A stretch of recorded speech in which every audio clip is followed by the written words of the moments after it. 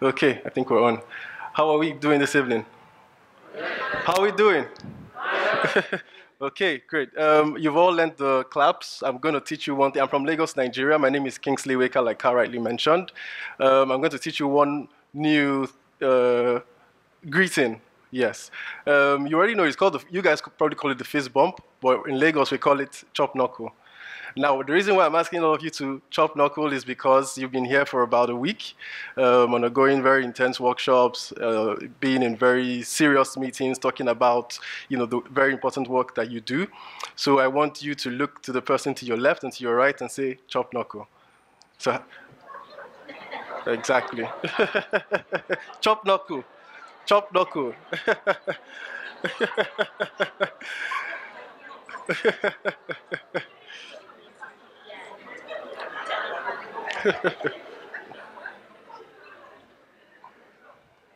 Okay.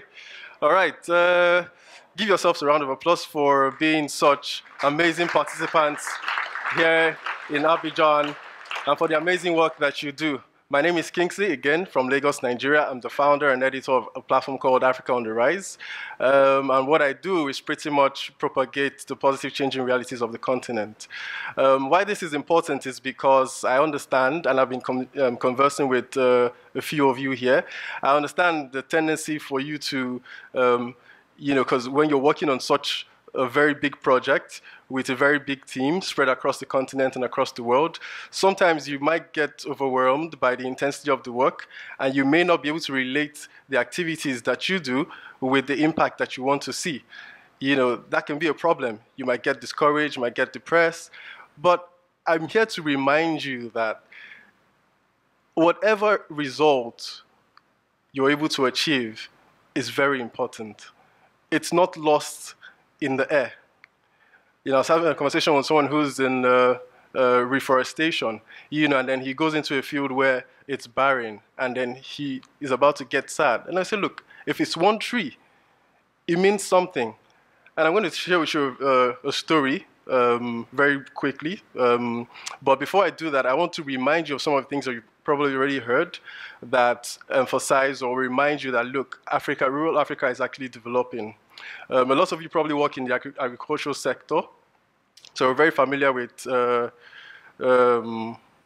this statistics that talks about the fact that there's bound to be increase in demand for food produce, and Africa is pretty much, in the right space to provide that supply, right? So already you can see that the work you're doing in agriculture is very, very important, and it's tying very, very much to rural development. ICT as well, mobile penetration. Right now we're looking at about 750 million SIM connections on the continent. That number is about to grow to 1 billion by 2025. If you look at examples with M-Pesa in Kenya, if you look at how that has been able to transform digital payments, even agriculture, I think that's a key success. So a lot of these things also tie back to the work that you do. These are enablers for the success factors or the metrics that you're looking for. And then, again, this is one that's very exciting to me. It's the Free Trade Act. This is something that we've been working on for a couple of years now. And thankfully, in July this year, an operational phase was actually announced. This is very important because I'm sure some of you flew about 20 hours to get here from an African country. Anybody, 20 hours flight just to get here? Exactly. You didn't enjoy that very much, did you? Exactly. So the Free Trade Act is also going to help to address all of those issues, because sometimes really it's just really two business people not being able to reach an agreement because of restrictions from one country to the other. So this is going to help to tackle that. And also, this Free Trade Act is already poised to increase Africa's GDP to about $15 trillion, by 2060. So it's very, very good. Now, if you look on the screen, you see some logos that you're very familiar with. You met some of these innovators here at the conference. WeFly, Agree, Africa Mart, Food Hubs. So these are really interesting innovators, entrepreneurs from the continent here who also work in the agri space. Now, the lady you see to your right, yes, to your right, her name is Pili Hussein. Now, why I am telling you her story is to to also motivate you with the work that you do. Now, she's 60 years old in this picture. This picture was taken last year. But her story is very inspiring. About 30 years ago, she ran away from an abusive relationship. When I say ran, I mean she ran. I'm being literal. I mean, she didn't just, no, she literally ran, and she ran to the mines in Tanzania. Now, she got to the mines because she was looking for work, and she had heard that the stones, precious stones from the mines, were selling for 1,000 shillings, so she thought she could make some money from the mines. And she got to the mines, and the men there said, "You can't work here." Why? So she was confused. Is it because I'm a woman, or there's a law that prohibits men from working in the mines? So she went to a corner, and then she observed what it was they were doing, so how they were digging and sieving all the stones, and were able to pick out the precious stones. She said, "Look, it's not that difficult. I can do this." So what did she do? She went back. She got a ski cap to cover her hair and part of her face, replaced her skirts with trousers, right? And then she went into the mines disguised as a man and started working with them.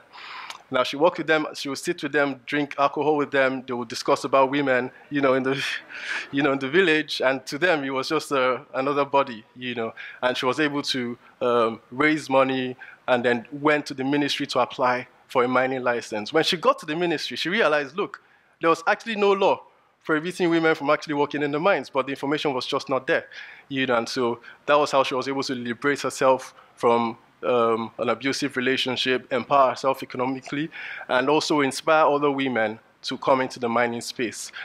So her story is pretty much like yours in a way. You encounter a lot of obstacles in the work that you do every now and then. Maybe you're working on a project, it looks so big, from the get-go, and you're wondering, look, is this something that I should, probably do or not? Maybe all that needs is for you to put on a different face, right? Right? Exactly. Look at it from another perspective and not be intimidated by the obstacle that is set before you. Yeah. And then there's one last factor that also reassures me that rural development is possible in Africa. I recently met a group of people a couple of days ago, and I've been impressed by the work that they do, and I'd like to also introduce you to them as well.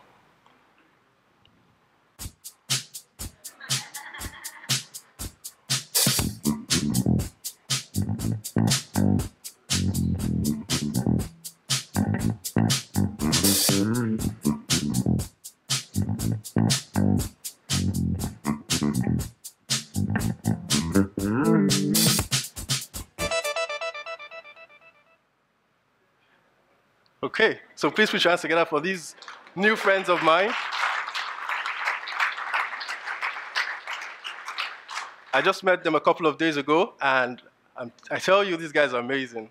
These guys are part of the promise of growing Africa. And I believe that with their partnership, I believe that with their support, we really can move Africa forward. Thank you.